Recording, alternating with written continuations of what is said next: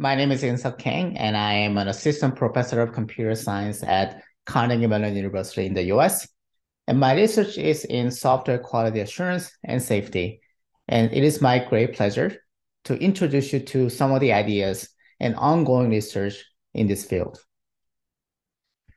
So when people think of the term software, they typically think of applications that look like this, including social media apps like Facebook, Twitter, mobile gaming, Excel and PowerPoint, and banking applications.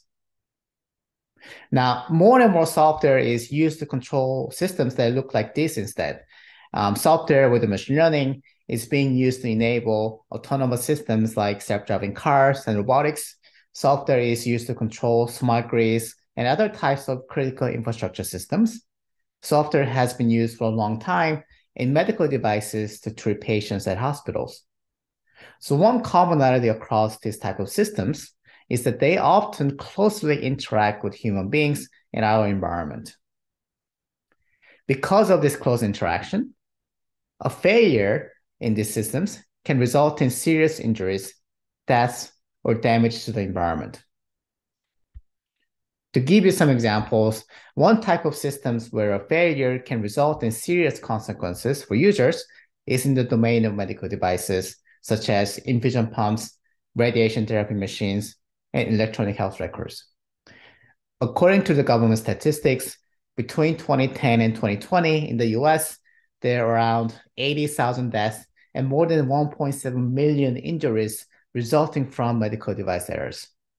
And the actual numbers may be higher because some of these incidents are not reported by hospitals. Another type of system that we should be worried about is the critical infrastructure. Within the US and around the world, recently there's been a number of attacks on nuclear plants, water supply chains, oil pipelines, and other types of critical infrastructure systems that our society relies on. For example, in 2021, a hacker in Florida, US, was able to take over the software within a water supply plant and try to poison the water that is being consumed by citizens. Fortunately, the attack was discovered before it was carried out. We can imagine how horrible the outcome could have been if the attack was successful.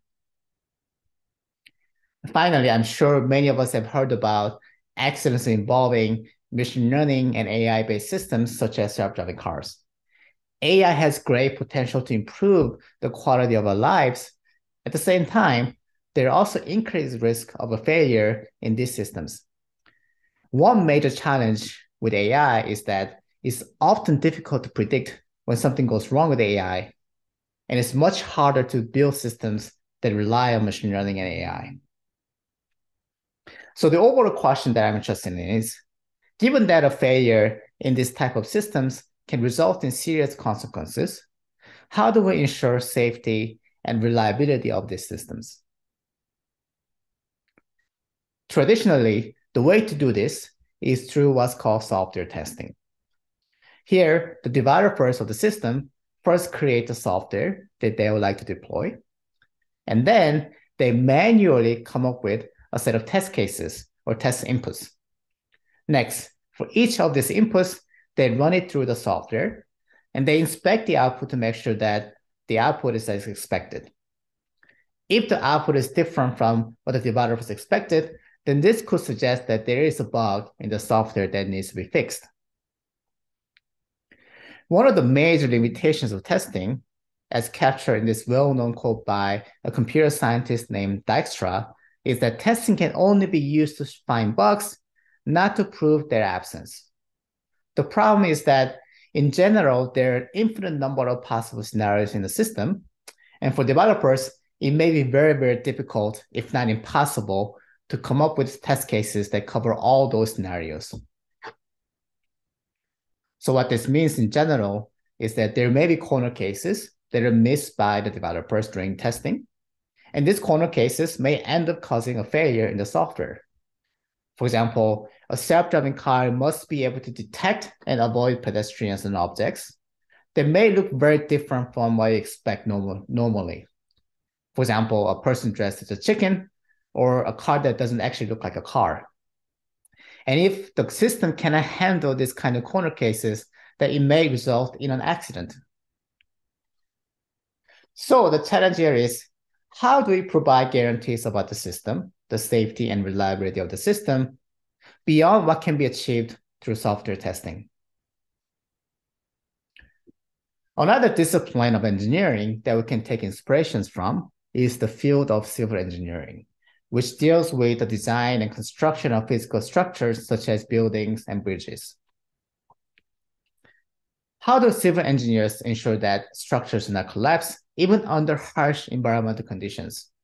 One type of techniques that are commonly used is called the structural analysis, which involves creating a model of the design of the structure and using mathematical analysis to ensure that the design is able to withstand external forces on the structure.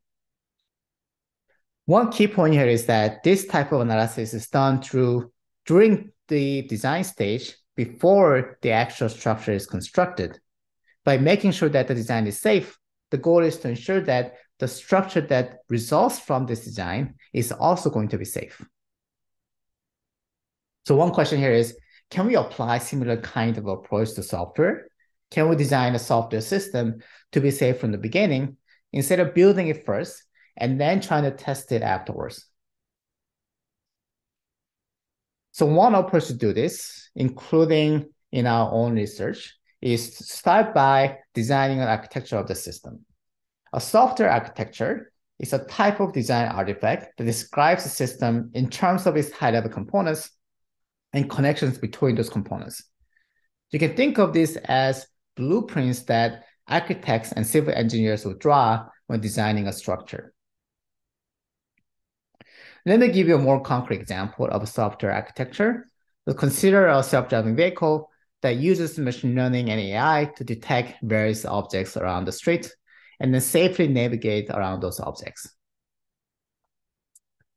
These type of systems rely on what are called deep neural networks, which are now the most popular type of machine learning-based components.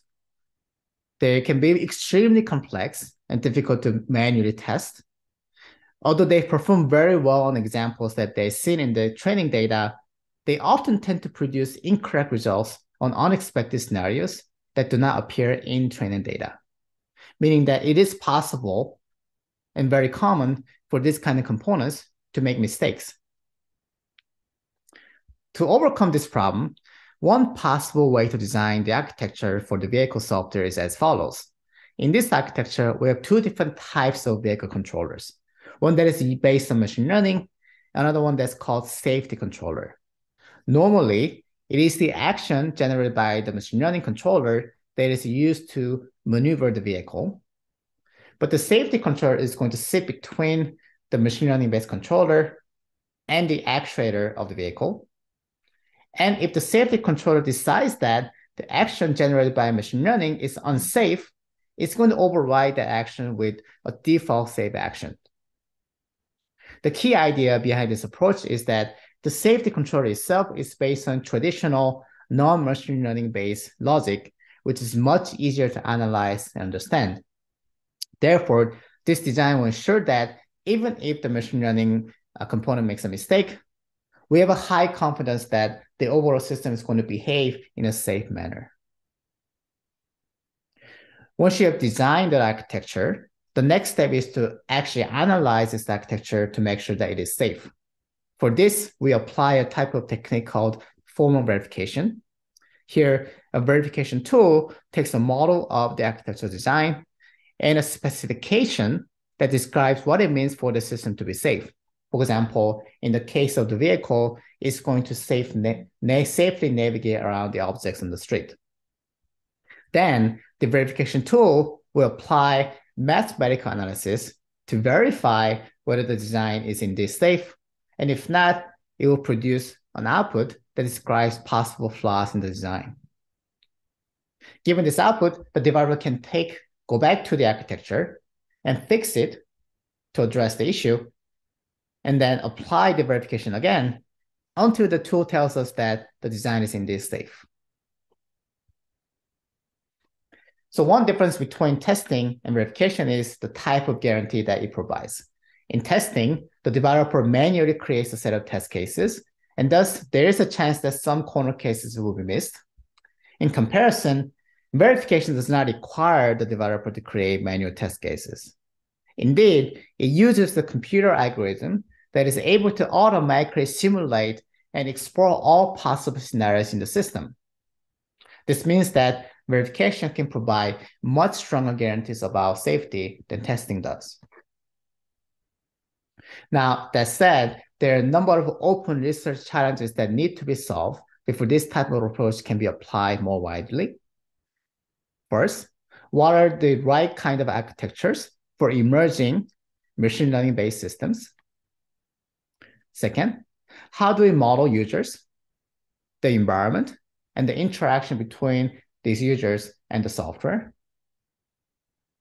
Next, how do we specify what it actually means for systems to be safe and reliable? It turns out this is actually a very hard thing to do, and there's a lot more research that needs to be done here. And lastly, how do we efficiently verify a very large, complex software design?